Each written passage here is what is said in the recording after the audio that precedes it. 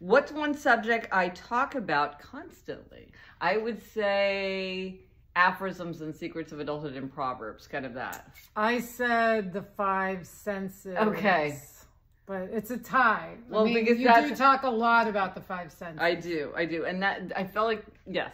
But you're right. You're right. Right These now, days. you're talking a lot about aphorisms. Yeah, but, okay, you're right. If I wrote another biography, because I've written a biography of Winston Churchill and John F. Kennedy, who would it be about?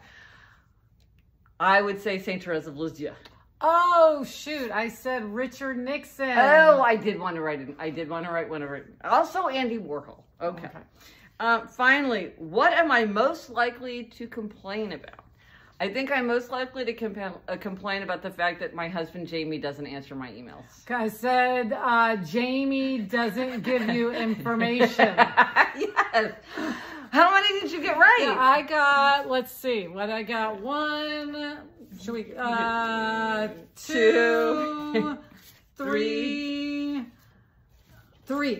Okay, but I would say the pet egg I should have gotten. You shouldn't have gotten pet egg, and the 5 senses, like, really. Fair enough. Yeah, okay. So we did okay. We did okay.